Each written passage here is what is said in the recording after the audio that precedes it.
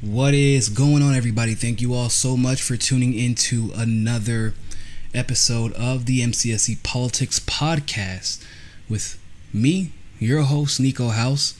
I hope that this is not your first time listening, but if it is, then welcome. We get a little bit deeper here. We go in, because obviously in the videos you want to try to fit in as much as humanly possible in a very short amount of time as to not lose attention.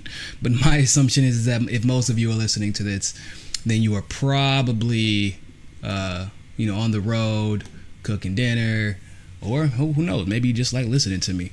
That'd be nice. But I definitely want to welcome you all. As consistent as I would like to be, it's been very hard for me because you all know I started a network, so the infrastructure is still being built, the relationships and the network is still being created. Obviously there's a lot that goes into it, traveling, fundraising, things like that, good things. But usually I used to do my podcast daily, but it's been like every other day. I've been pretty good with it thus far, and I hope to continue that. Today I want to talk about a misconception. Actually, it's almost like as if it's a plea to the right, and the left too, definitely, but specifically the right, only because of the rhetoric that's being used. The idea, what you believe communism is, like what you've been taught to believe communism is actually not correct. You have to remember that, and hear me out, I'm not saying that you're stupid, I'm not saying that you're ignorant. This is not just a misconception that the right has, but the left as well. But you have to remember that when communism, the Red Scare started, people always associated with the Cold War. Oh no, people. The Red Scare has been around since the 40s, maybe even a little before that. The Red Scare was one of the primary tactics used to make sure that George Wallace did not see the final term in FDR's tenure while he was president of the United States. And it was also used to try to prevent him from ever taking the oath of office for the vice presidency. Understand, the communism, quote unquote, that you are familiar with is through the eyes of your fathers and your mothers and the forefathers of your fathers and your mothers, which we all know at this point were subject to propaganda for imperialist purposes. Now, some people are probably wondering why I'm even talking about this. Well, recently, of course, we all know that the Syrian conflict has escalated. And the only reason that this conflict, along with others in recent past and even the distant past, have been able to escalate is because of, sheer ignorance and misunderstanding. By pitting us against each other, by convincing us that someone on the other side of the world is our enemy, understanding that it's very difficult for us to communicate with them, or at least it was. That is what has allowed this conflict in Syria, the conflict in Iraq, Afghanistan, etc. That's what allowed these things to take place. Misconceptions. So when I say that you're wrong about communism, I'm not saying that your fears of what you believe communism is aren't legitimate. What I'm saying is that you're misdirected and you're misguided. You're misdirected and you're misguided. What do you always say? Communism and liberalism. A lot of you all say it's a disease. Well, conservatism is right up there with that. not actual conservatism, believe it or not. Like those Massachusetts conservatives, out here giving healthcare and all that good stuff. What's up with that? But it's not what you think it is. What do you believe communism is? Right? What do you believe it is? When you think of communism, right, you think of silencing dissent. You think of propaganda. You think of taking the means of production and giving control of that means of production to the state. You think of authoritarian rule, oftentimes based in some type of religious proclamation. You think of quote unquote Russia for some of you. Some of you think of Assad. Some of you think of Hugo Chavez. But believe it or not, you're wrong. And like I said, I'm not saying that in an insulting way. This is a common thought, a common school of thought that even people on the moderate left had. As in, yeah, I don't mind, some social programs, but hey, Fidel Castro's bad. Look at what he did in Cuba. Because this is what we learn in school. There's a reason that you only learn about Ho Chi Minh, Fidel Castro, and then, I can't remember the leader of Vietnam, but you learn about those three, and that's pretty much it. But you know why you never learn about North Korea outside of the fact that we were fighting with them? Because they actually had, at the time, a world record economy. Yeah, this is a fact. They were breaking records because of how fast their GDP was growing by 40% a year after we ravaged their country. But like I said, you think of all these, pretty much at this point they just become inherent in when you're talking about communism with the right. Now, I want you to think about something. What does the right tend to say? They say, we don't trust CNN. I don't trust them either. You don't trust MSNBC. I don't trust them either. You don't trust New York Times. I don't trust those guys either. I don't trust Fox News, and hell, a lot of you on the right don't trust them either. You don't trust the papers. You don't trust the news you watch. And why is that? Because it's propaganda. Well, you don't trust Hollywood either, right? You don't trust Hollywood either. For good reason, because there's a lot of propaganda in Hollywood as well. The federal government has been paying for propaganda in Hollywood for some time now. This is, available to anybody who wants to Google it. So you don't trust them either. You don't trust the CIA. For good reason. They're the ones who are establishing a lot of the coups and the propaganda. They're the ones who created a lot of the problems that we have. So you don't trust them. Now you can't trust the FBI.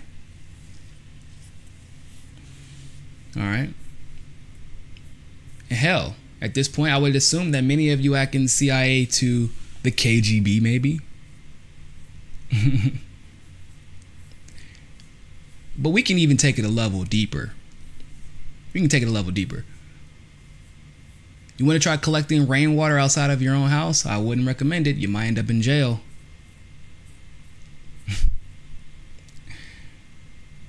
You wanna try to install solar panels, depending on what state that you're in.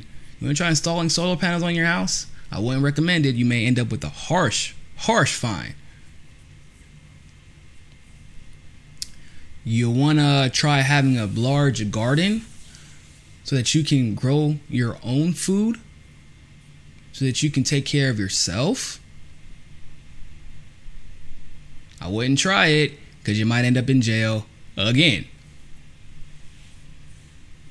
Not that you plan on selling anything. You just want to grow your own food. Wouldn't try it. The people who have, and they end up in jail. We have a police state where if you question at all if you at all think to question police authority, then, you know, you're a thug and a terrorist.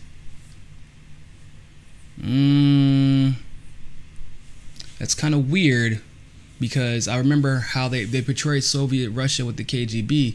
They were portrayed in the same light.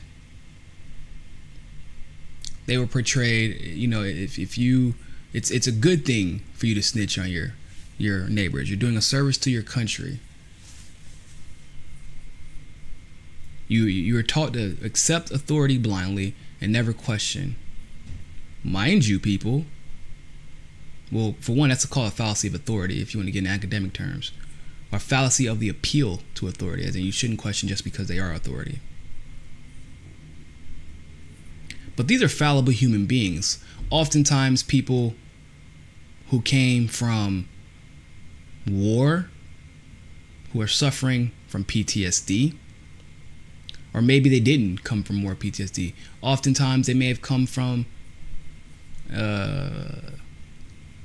a background that is not too friendly to other races, to put it lightly.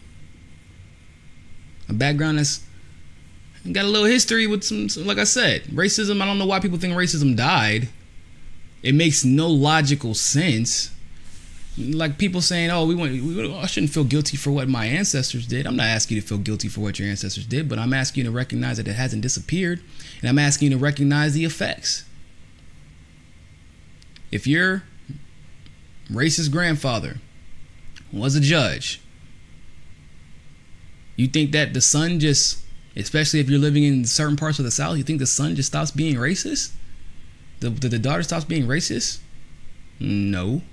Just like you have religion and that ideology passed on to you, despite the constant contradictions, like people pick and choose what to follow in Christianity. Think about it. How can you be racist but be a quote unquote devout Christian, being Christ-like? You're supposed to help the people that need you the most, the people that you feel may not deserve it. And yet, those are the same ones who end up being hyper-religious and racist at the same time. And there's actually a strong correlation with what that means going forward. And there's a reason that divide and that religion is constantly thrown out there. By the way, that's also a common quality of communism that you all have come to understand. But I'm not sure if you understand how it's been implemented in your own lives.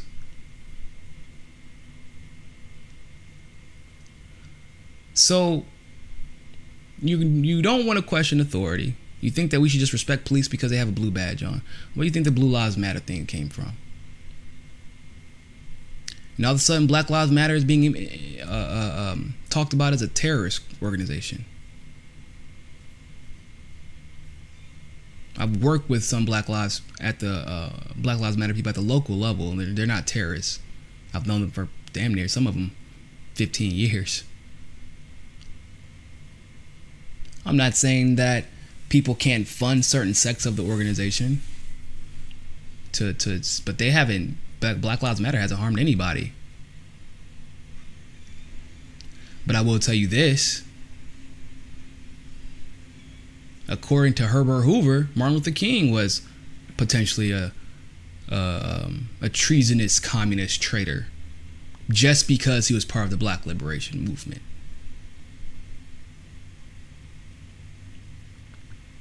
So think of all those commonalities. Everything that we say, everything that is said to be hated about communism, we are experiencing and have been experiencing in America. And guess where it started from? It started from the right. The first CIA director was hyper-conservative. Harry Truman, yes, was quote unquote a Democrat, was a Democrat from Kansas City, Missouri, and his number one advisor was one of the most staunch Republicans you will ever meet. His entire, well, not his whole staff, but most of his administration was conservative. You look into the Eisenhower, obviously, in the McCarthy era, the spying, all that good stuff came from conservatives. The same ones who say, we have to protect you from communism, start spying on you. The same ones who say capitalism and free market is the way, starts initiating all these trade agreements, controlling the means of production, not only here, but in other countries as well. Think about that. Like I said, you can't grow your garden. If you're in a state like Florida or anywhere in the South, really, they say they love deregulation, right? Because these are conservatives. So I'm trying to help you understand the contrast here from what the elite say they don't like versus what they do. The most highly regulated states are conservative. Proportionally, some of the most highest tax states are conservatively dominant. I'm not going to pretend like corruption is unique to conservative states, because when you have a huge economy, sometimes it's easier to mask corruption. For example, there's a large amount of corruption in New York on both sides, but it's easy to mask it because of the economy and the day-to-day struggle of being a New Yorker. But the type of corruption is different. The deceptive nature of the corruption is different, because the conservatives in Alabama, they play on your ideology. They want you to believe in false authority. And tell you, it's like when you believe in God, they tell you what, blind faith is what it's called. And I'm a spiritual person. I really am. I'm a very spiritual person, but I'm not religious. I'm a spiritual person not because of blind faith, but because of what I see around me, because of my interactions with people, and because I question. That's why I become spiritual. But when they tell you, don't question me, just do as I say, not as I do, that's something that you directly translate and correlate into your life, because your quote-unquote father is telling you to do that. Why do you think they hide chapters of the Bible? That's a different discussion, but... So you believe in authority, right? You don't question it. You don't question. A lot of you all, some Bible thumpers out there, never question Trump. Think he's chosen by God.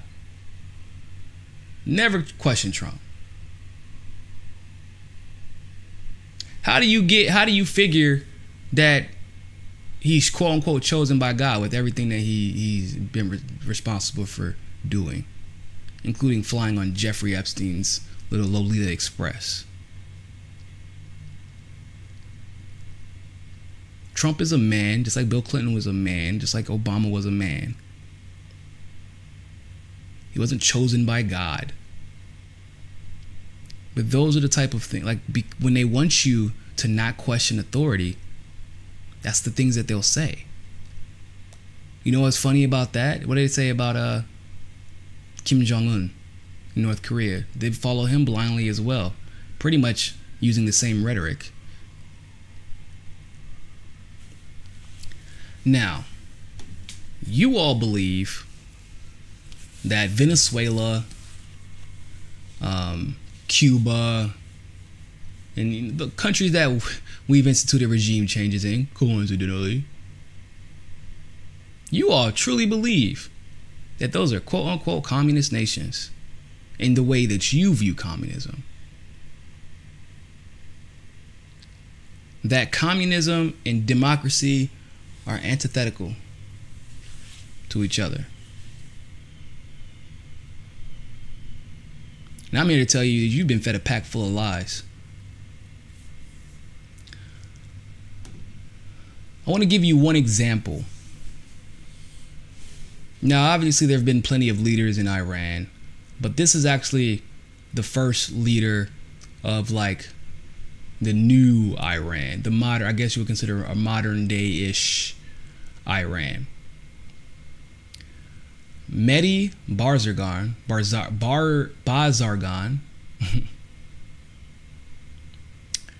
he was an Iranian scholar, academic, long-time pro-democracy activist, and head of Iran's interim government. making him Iran's first prime minister after the Iranian Revolution in 1979. He quote-unquote resigned his position as prime minister in 1979 in protest at the U.S. embassy takeover and as acknowledgement of his government's failure in preventing it. That is not exactly true.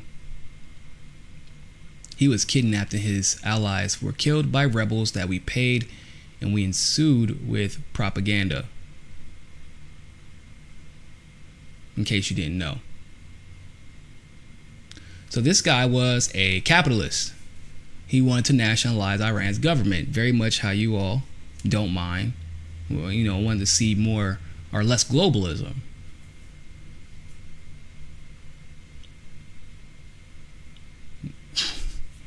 He was a victim of U.S. sponsored regime change.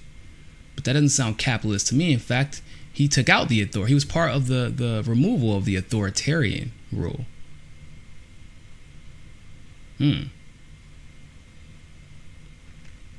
matter of fact,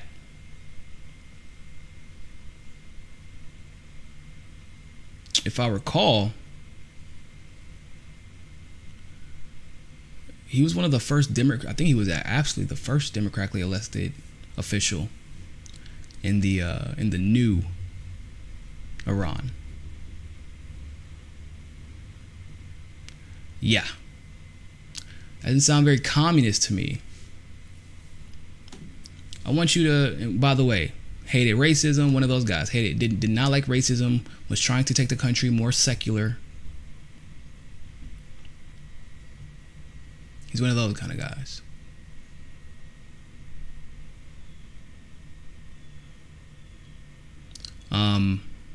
Give me a second. Ooh, actually.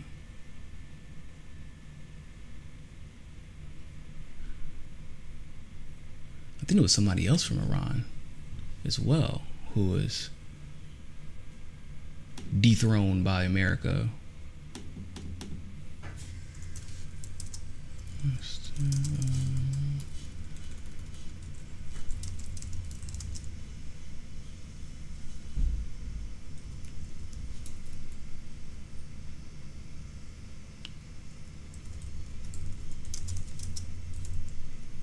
By Americans.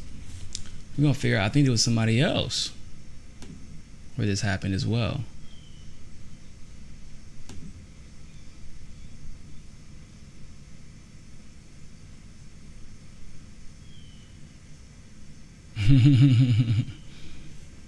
(1953), I believe it was.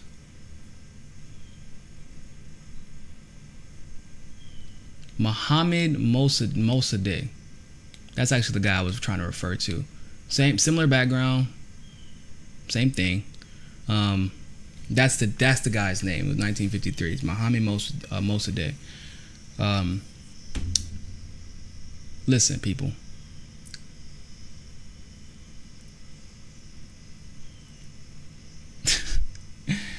(1953) Iranian coup d'etat, known in Iran as the 28th Mordad coup d'etat, was the overthrow of a democratically elected prime minister, and he was actually democratically elected, in favor of strengthening the monarchical rule of Mohammad Reza Pahlavi. Orchestrated by the United Kingdom under their name Operation Boot, and the United States under the name TPA-JAX project, or Operation Ajax. It's kind of weird that Al Jazeera keeps calling himself Ajax. I don't think that's a good thing. But anyway, Mossadegh he sought to audit the documents of the Anglo-Iranian Oil Company, a British corporation now, funny enough, now part of BP, and to limit the company's control over Iranian petroleum reserves. Upon the refusal of the AIOC to cooperate with the Iranian government, the parliament voted to nationalize Iran's oil industry, like I was explaining earlier, and to expel foreign corporate representatives from the country. Boom. Then worldwide boycott comes, insurgency, rebels that we fund, propaganda, monarchy, hyper religious, that's what it's replaced with, hyper religious monarchy that we put into power. All right, so I'm going to give you another example. Maurice Rupert Bishop was a Grenadian politician and leader of the New Jewel movement, popular efforts in the areas of socioeconomic development, education, and black liberation. He came to power on the 13th of March 1979 in the revolution that removed Sir Eric Gairy from office, who was a British pawn. Bishop headed the People's Revolutionary Government of Grenada from 79 to 83, when he was dismissed from his post and shot during the coup by quote-unquote Bernard Cord, a staunch militaristic element in the government, leading to upheaval. Now, like I said, Bishop was an interesting guy because he led a revolution against the authoritarian government. Then immediately the U.S. went back to dethrone him. Some of you may recognize the term Grenada, or the country Grenada, from the famous painting of Grenada. Now let's see who they replaced him with. Winston Bernard Cord. He was born in Victoria, and then oh, come on.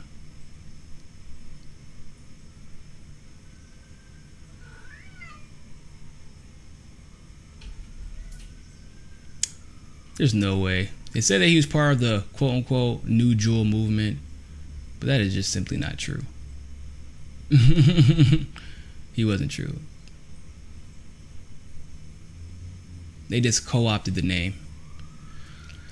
But like I said, as usual, they painted the guy who was all for capitalism, all for free market, for socioeconomic justice, education, and black liberation. That guy, he was a communist, and we had to overthrow him and implement a super authoritarian government.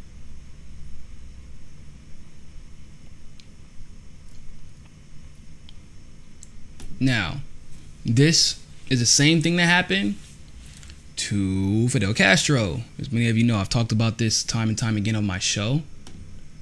Same situation with Fidel Castro. Fidel Castro, anti-segregation, as in he was for the desegregation that we had not yet implemented. He fought side by side with Nelson Mandela when the United States fought on the other side of that apartheid.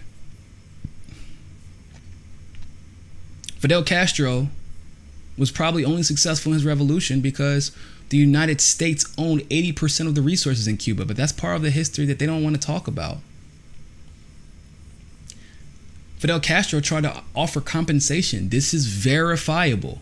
He tried to offer compensation because he understood the situation that they had been put in, but instead the white rich politicians and elitists from Cuba came to Miami, which is why the Cubans you see here are primarily white. Why do you think the government gave reparations to Cubans and still haven't, and it gave them to Cubans, they've given them to Israel, but they claim for they claim for black people.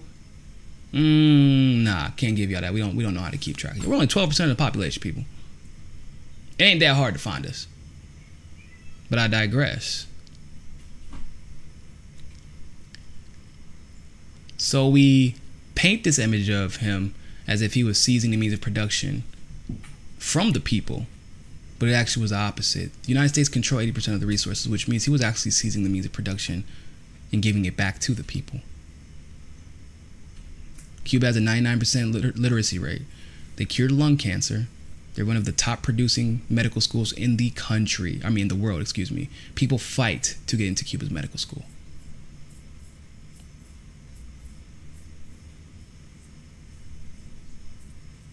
This is.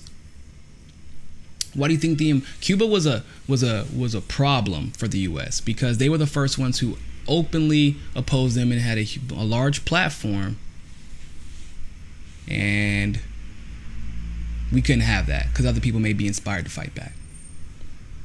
I will say this though, it's crazy. We never attack people who culturally identify with us and who look like the majority of our population at the time, which was white, Anglo, Judeo-Christian-esque Americans, Abrahamic backgrounds. We never attack those people. We only attack those who don't speak the same language as us. And it's crazy because when you think about the inherent racism in a lot of our presidents, very openly racist. Truman, God, I don't want to go over what he used to say. He's super offensive. Truman, Eisenhower, Herbert Hoover, Nixon, of course, Reagan, Bill Clinton. Like, notice how we only go after countries where people don't look like us or talk like us, because that's how we don't value them.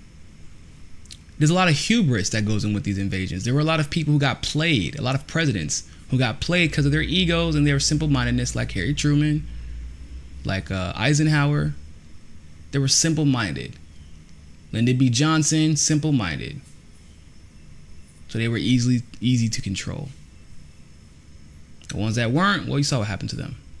Now I want to tell you all really quick about Assad.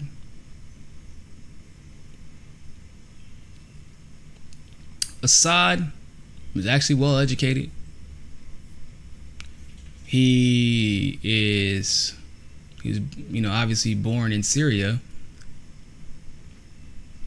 but he worked as a doctor. Went and got his postgraduate at Western Eye Hospital in London, specializing in ophthalmology. 1994, his older brother died in a car crash, and he was recalled back to Syria because it was about his time to take over.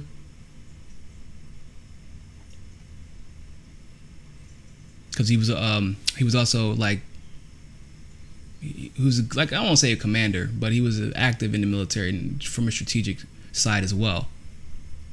Assad was elected as president, succeeding his father, who died in office a month prior.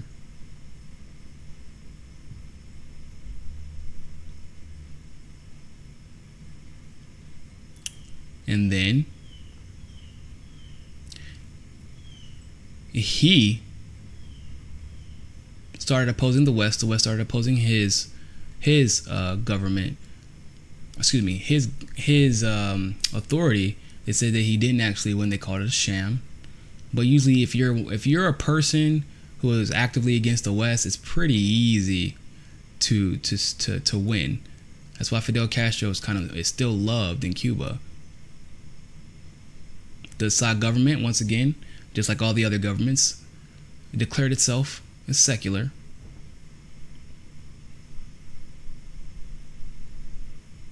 Once seen by the international community as a potential reformer, the United States, the EU, and the majority of the Arab League called for Assad's resignation from the presidency. God forbid anybody ever call for our resignation of our presidency. All of a sudden, the Syrian war started.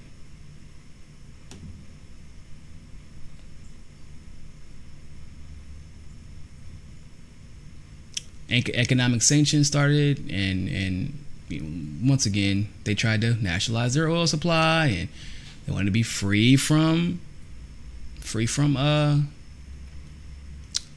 Western control and imperialist control.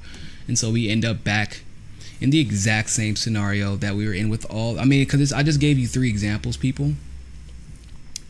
They don't stop there. But my point is, they fearmonger. they use three tactics, right? So first, it started with racism,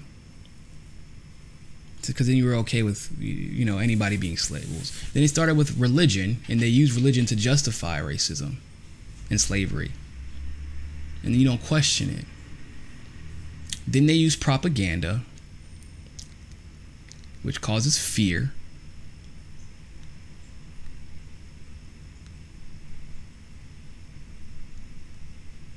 Then they dehumanize them.